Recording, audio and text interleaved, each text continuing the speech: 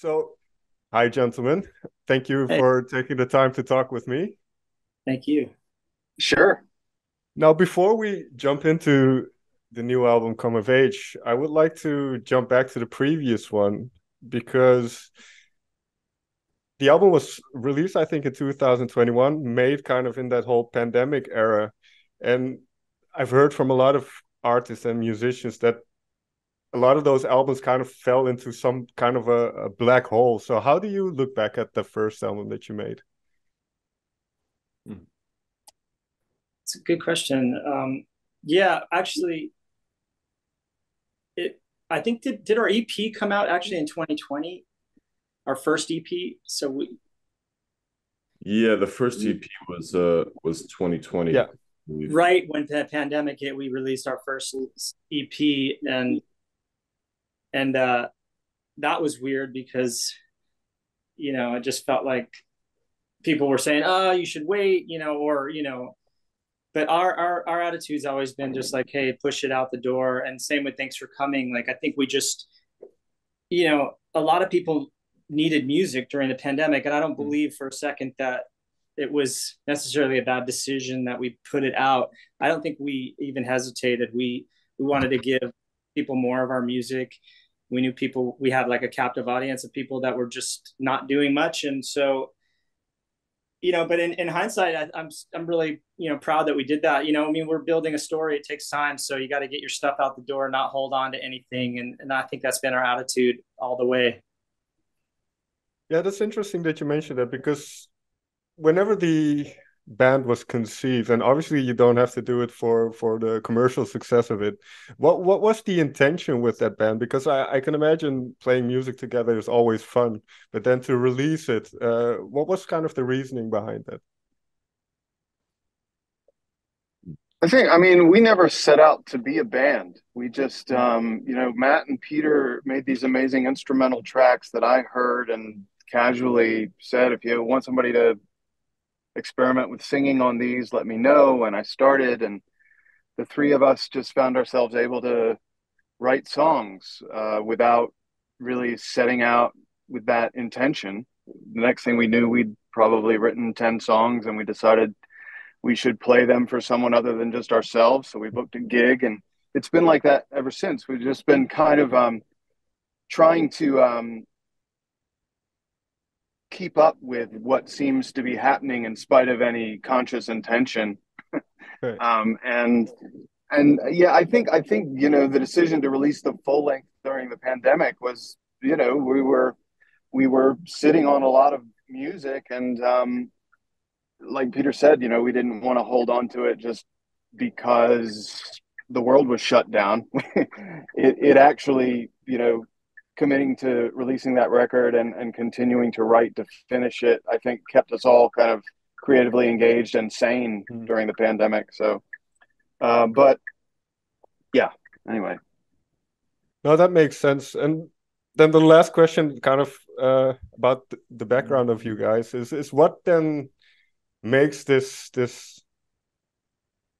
synergy between you work so well, but between the three of you. Well, how would you describe this chemistry? Yeah, I think that's something that we've sort of all promised ourselves never to attempt to answer. Okay. So, We don't want to spoil it. yeah, it's sort of like naming the unnameable, you know. Mm. Um, and then yeah, it's just something that we're there to witness, and we're like, wow, that's really cool. Yeah, we Yeah, play these songs for someone. and I would add to that just like I think we each bring something completely unique, to the table, and not all bands have that kind of balance. I think being three really helps. We fit together like a puzzle, and we're all very different people, and that the diversity within us each as individuals really makes this something interesting. And like Matt said, it's like we don't even know what the fuck it is, but we love it. But is that true then for songwriting? Because I'm always in a kind of a weird position as a music journalist where you try to analyze something, as you say, Matthew, that shouldn't be analyzed. It's kind of it's very emotive, and so you kind of need to let it be what it is. But is that your do you have a similar approach with songwriting then, where you kind of let the song be what it is and kind of pull it out of the ethers from somewhere? Yeah, we have this sort of ethos where we find songs, anywhere we can, under the bed, in the fridge, like, however and wherever they come, we're trying to be awake enough to grasp them and hold on to them long enough to get them into our computer and onto our records. I think we don't have any one way of doing that, and I think over the last 5 years we've probably written 100 different ways, and that's the other thing, we haven't really stopped writing. I mean, we have stopped a little bit this year to get ready for this full length, but I mean, we're always looking for new ideas. But I'd say for the first 4 years we were solidly just working on music, and then that since the pandemic was just this blossoming time for us, where we were discovering our own voices together, our communal voice, and like putting it down on paper and getting busy, and like Mike said, it really kept us feeling alive and connected in a time when it was hard to feel that. And I can imagine when you then start to think about that second album and what would become Come of Age, how do you whittle down kind of all those ideas? You mentioned hundreds of songs ideas. So how do you whittle that down to what it has become now? What is the selection criteria, in a sense? I think it's ultimately intuitive. We don't have a sort of hard and fast mission statement about what does or doesn't qualify to be on the record. It's more about the flow of the sequence and the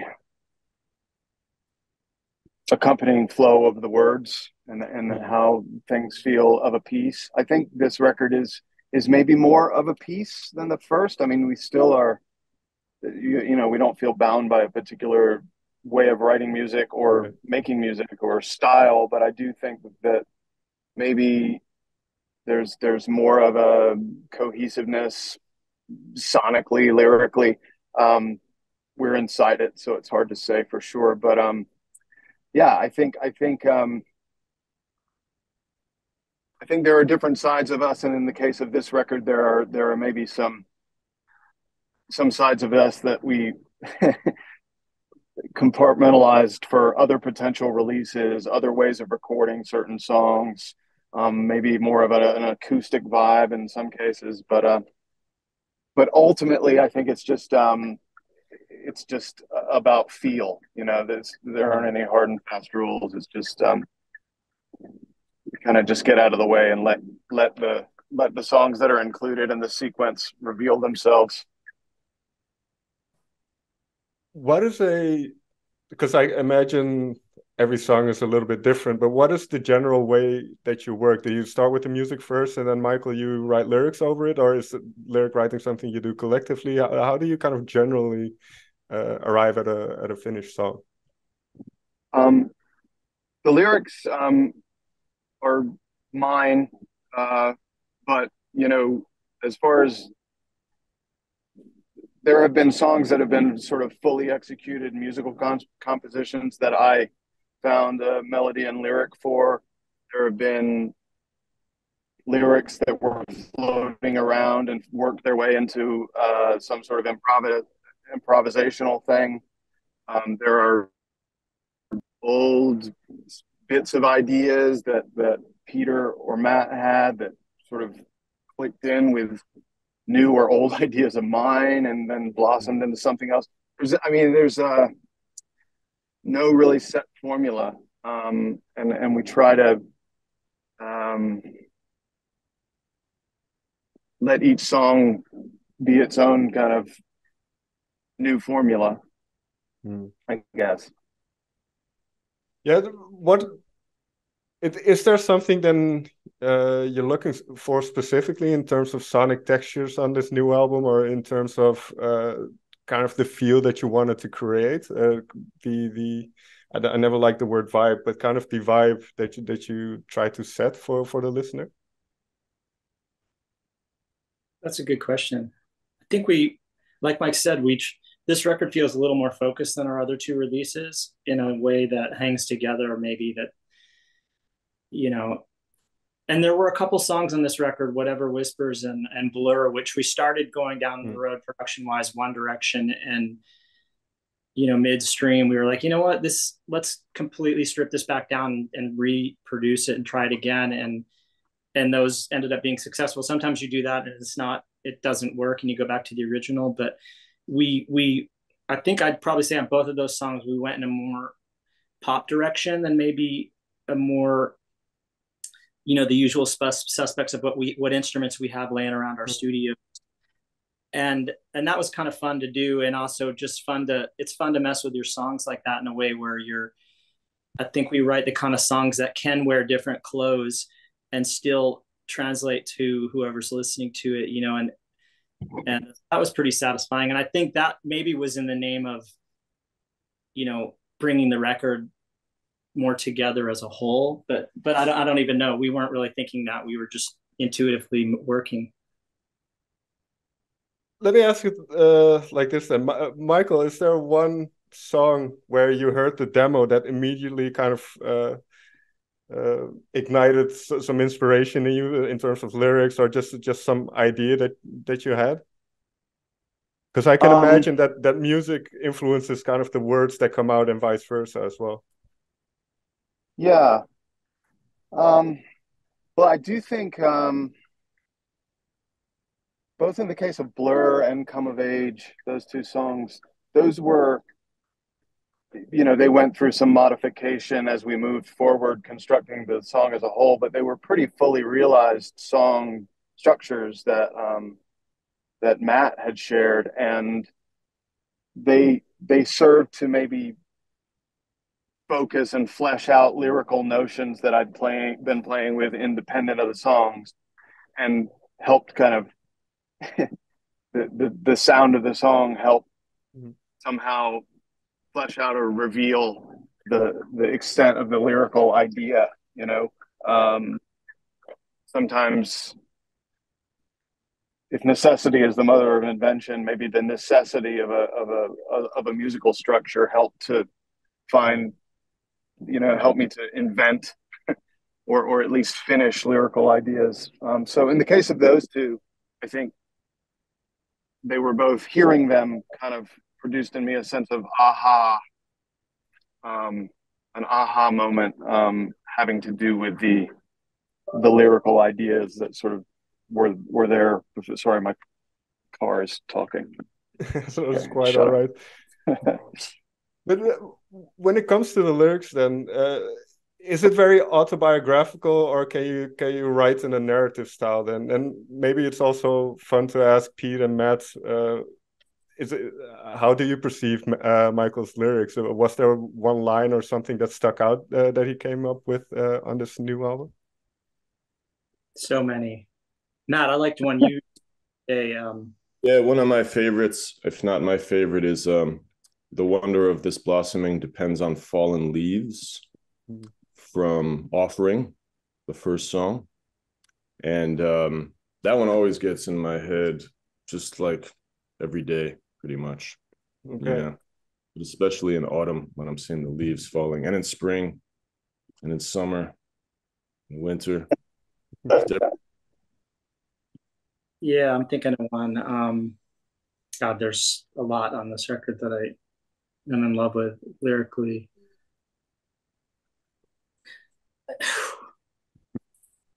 I might have to come back to you on that. No, fair enough. I do love the whole of Come of Age lyrics, are just some of my favorite lyrics that Mike's pulled out.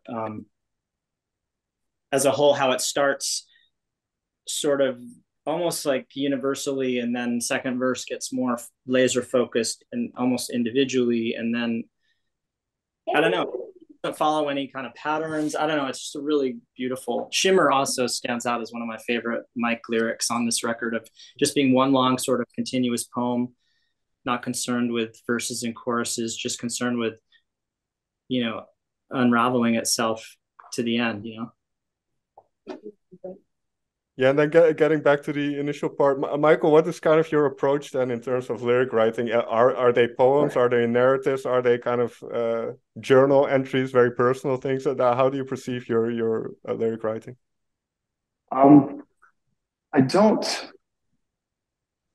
know. I don't really define it in any of those terms. Okay.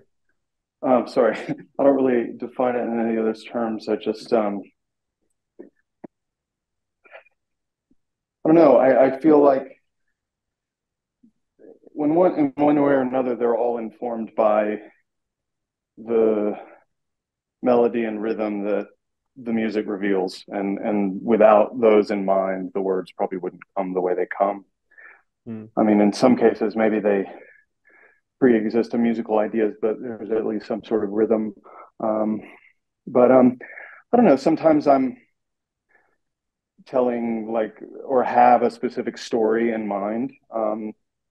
Sometimes it's maybe less concrete than that, but I guess they're journal entries in as much as sometimes they are originally written in a journal. But Okay. Yeah. Now, one song that really stood out to me was Glasswing. So I'm going to be self-indulgent and ask about that song. What was the starting point for that song? Was it just a musical idea? How did that song get off the ground? That was you, Peter, right? With a chord loop. Didn't you have a chord loop?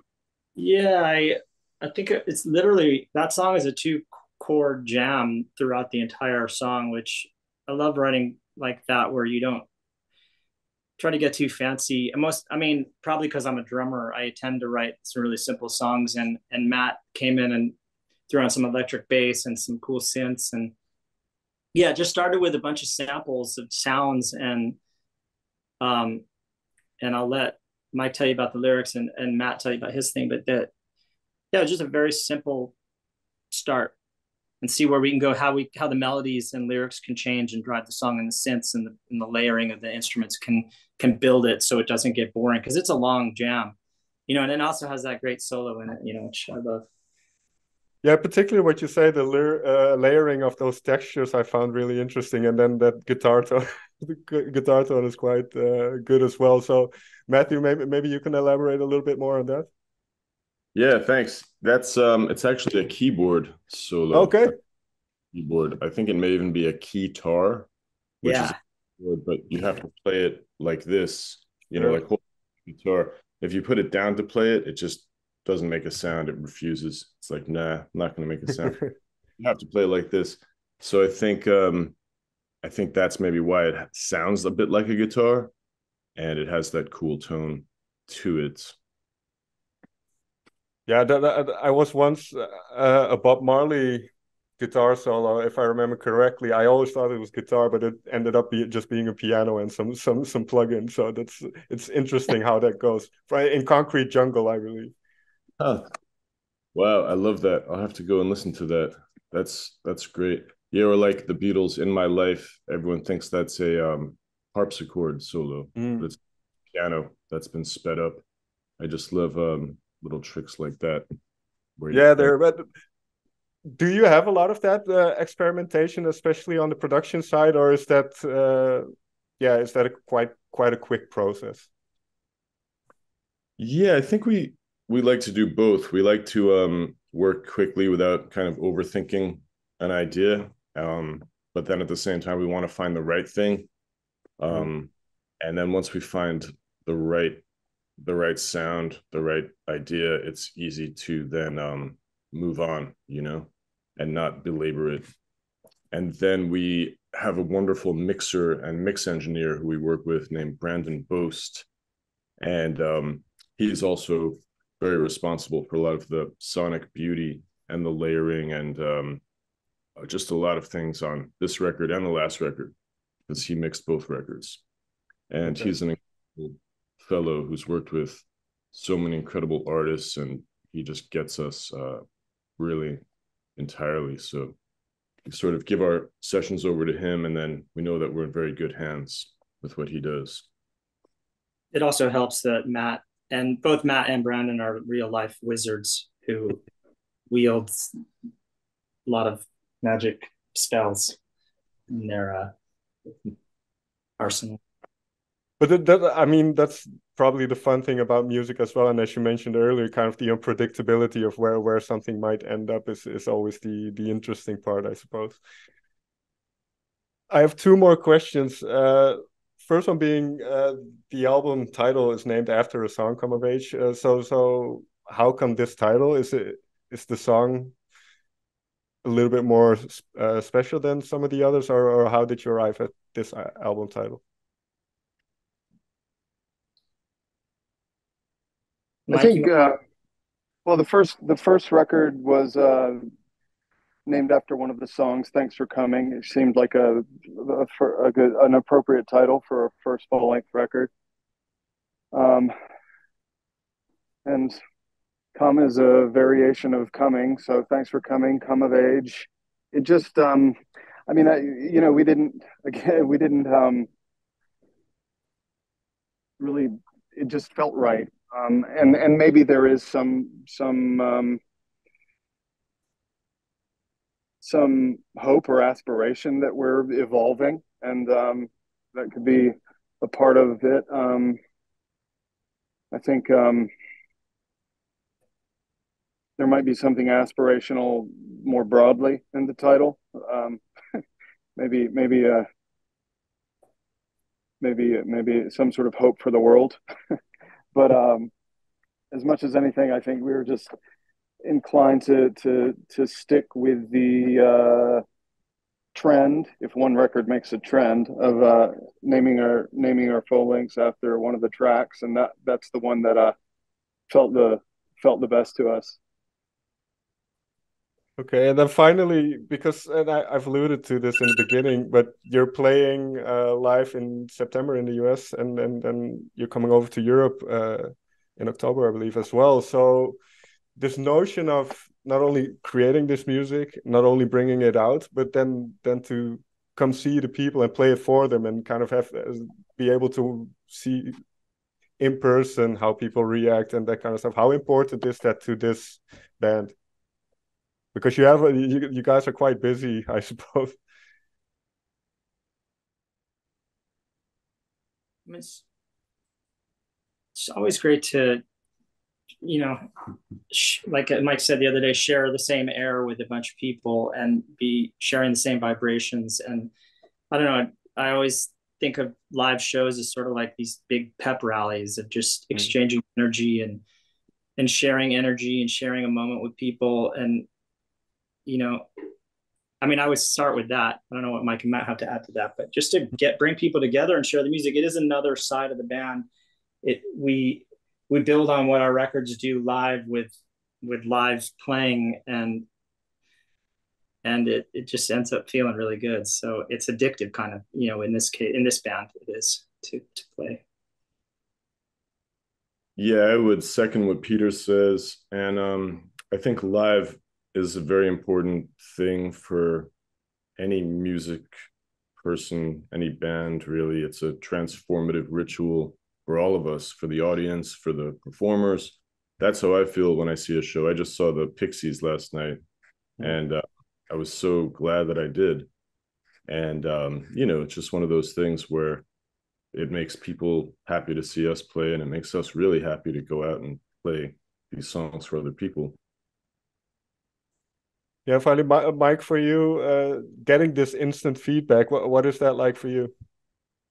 I mean, I feel like it's when it all comes to life, it's like just add live, and all of a sudden the songs live in a way that they hadn't quite, and yeah, I mean, I agree with everything Matt and Peter said. There's something about it all happening in the same space, breathing the same air. It gives the songs a vitality that they can't in their purely recorded form, and maybe informs people's experience of the songs after the fact, and certainly teaches us a lot about the songs. playing them live. It's like the only way to, you can record a song, but until you play it live, you don't really know it. I think on that note, gentlemen, may I thank you so much for taking the time to talk with me. Thank you, man. Great questions. Thank thank you. Yeah, thank you too.